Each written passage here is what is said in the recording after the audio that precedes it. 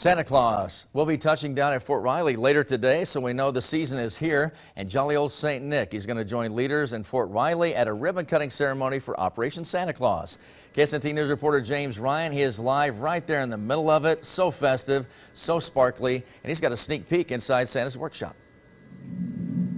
Yes, David, I am live inside Santa's workshop on post. I actually just got an official Operation Santa Claus hat, and I must say, this is one of my favorite stories to cover year-round. It is so much fun to see how they are able to transform this space into Santa's workshop each year. Now, Operation Santa Claus is an annual program on Fort Riley that provides gifts for military families in need. Through Santa's workshop, the program gave out more than 3,400 toys last year.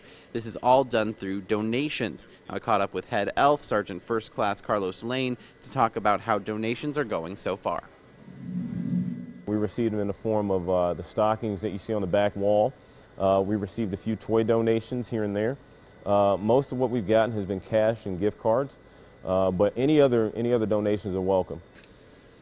Organizers are accepting donations of new unwrapped toys in the $10 to $20 price range. Donation boxes are located on Fort Riley and at businesses throughout Junction City, Ogden, and Manhattan. Now, families start shopping here on November 16th.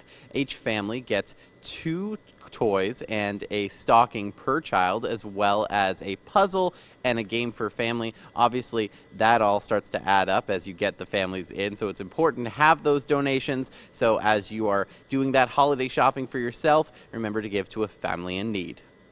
Live in Fort Riley, covering local news that matters, James Ryan, KSNT News. It will help so many families. James, thank you for the live update. And that ribbon-cutting ceremony begins today at 4, and you can watch it live on the Fort Riley Facebook page.